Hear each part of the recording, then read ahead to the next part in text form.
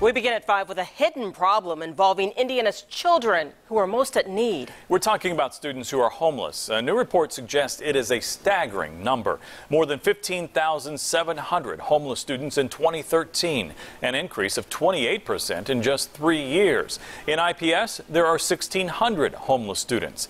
In Washington Township, about 500. RTV6's Derek Thomas starts there. A school bus comes every day to in-town suites to pick up homeless students.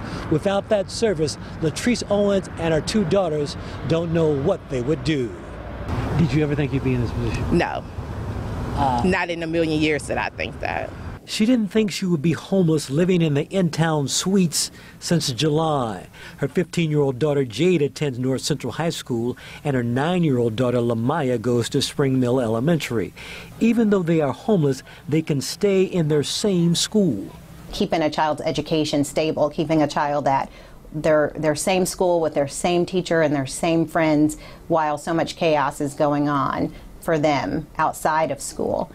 Owens takes the bus to work and has a steady job at Anthem, but her credit is so bad she can't get an apartment or home.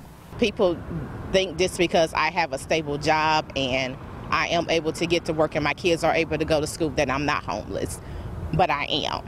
And it hurts, and I don't want my kids to continue to go through it, but I have to let them know that it's not going to be this way forever. That is the same mantra you hear from 19-year-old Javon Cousin. He is a senior at North Central and is homeless too. He has praised for the township in helping him with food, clothing, and bus transportation. Every day I do look to them when I do need something because they do have an answer, so they are there for me pretty much a lot. Cousin is applying to college and hopes to attend next fall. Owen's daughters have some time before they get to that stage. Owens continues to hunt for a permanent home, but she remains thankful for the accommodations that have been made to help her children get their education. Derek Thomas, RTV6. And this year, Washington Township gets a federal grant of about $50,000 to assist homeless students. This money is made possible by the McKinney-Vento Education Homeless Children and Youth Assistance Act. Let's give you more now about homeless students. The definition used nationally is a child who lacks a fixed, regular, adequate nighttime residence. More than 80% lived doubled up, meaning they are sharing some other family's home. Another 11% live in shelters, 6.5% in hotels and motels, and 1.5% unsheltered, including cars, parks, and abandoned buildings. Let's welcome in now Laura Alvarado. She's the Vice President of Programs and Community Outreach for School on Wheels. It's a group that provides tutors for homeless children. And Laura, you see this every day. How big of a problem is homelessness for students? Well, it impacts obviously their academic career in terms of school and home. For us, we work with over 350 youth each year that are experiencing homelessness.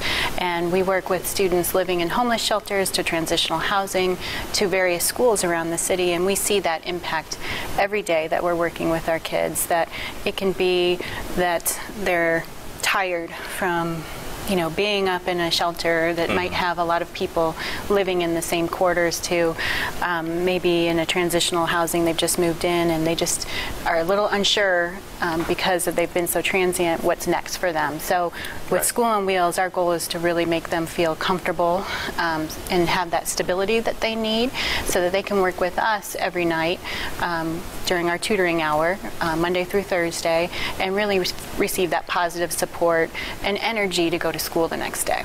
So it's not just a physical impact, it's a mental impact too. Absolutely. Both sides. Absolutely. So our students, I always say that every child is different in terms of how they show us or deal with being homeless. And you can have a family of 5 kids, and every child in that family that's experienced the same path as their brothers or sisters may react differently. And one may be totally dedicated to school, love school, that's kind of been their outlet, to another student who's just behaviorally, that's how they've coped. So they've acted out at school and just had a really difficult time, to another child who might in that same family be 2 grade levels behind, but in 4th grade, but working on second second grade level material in terms of what they understand. Right. Finally, tell me how School on Wheels tutors help these children. Absolutely. So we train over 400 volunteers each year from a variety of backgrounds to go in and work with our students 1 hour a week, one evening a week, anywhere between 3:30 to really 8 o'clock at night at any one of our 13 partner locations. And we train them really to understand what the goal is, which is to provide that academic support to our kids while they're experiencing homelessness, and hopefully that our kids will grow during their time that they're with us academically. And for our volunteers, the training is a 2.5-hour training, very simple to attend after a series of interviews and application process. And what they're trained on is simple curriculum that we've created that basically guides our kids and our tutors on their game-like activities that are academically Indiana State Standard aligned to help with concept areas, so that our kids, after they finished homework with our tutors, can engage in these games and really build the concepts that they need. For instance, if we have a child that's a couple grade levels behind, we're going to help them, meet them where they are to get them where they need to be. All right. Laura Alvarado with School on Wheels, thank you very much for joining us. Thank you so much for having me. All right, back to you. And if you want to help School on Wheels, including volunteering your time to tutor homeless students, we've made it easy for you to connect. You can look for their link on our website and RTV6 app.